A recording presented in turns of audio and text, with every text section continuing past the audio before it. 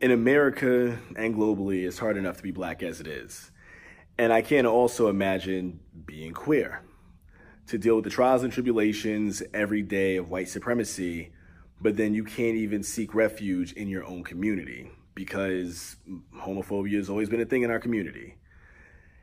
From family members, friends, even timelines, people on a regular basis are attacking people in the queer community with the same narratives, rhetoric, so on and so forth, that they combat on a regular basis around things like racism, sexism, classism, doing a one-for-one with white supremacists.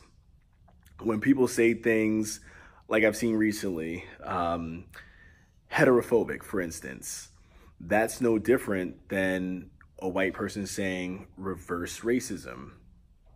When people say things like, oh, queer people don't care about black issues and black lives.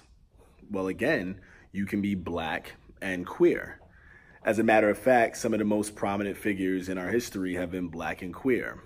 Audre Lorde, James Baldwin, the founders of Black Lives Matter. So with that being said, we need to assess far better as a community our biases and our ignorances around the queer community. Because frankly, we're no different than the white supremacists that we talk about on a regular basis.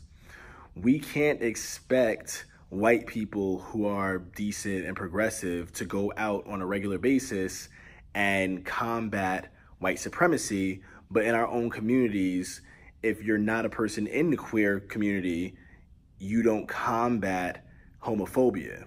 It's literally a one-for-one.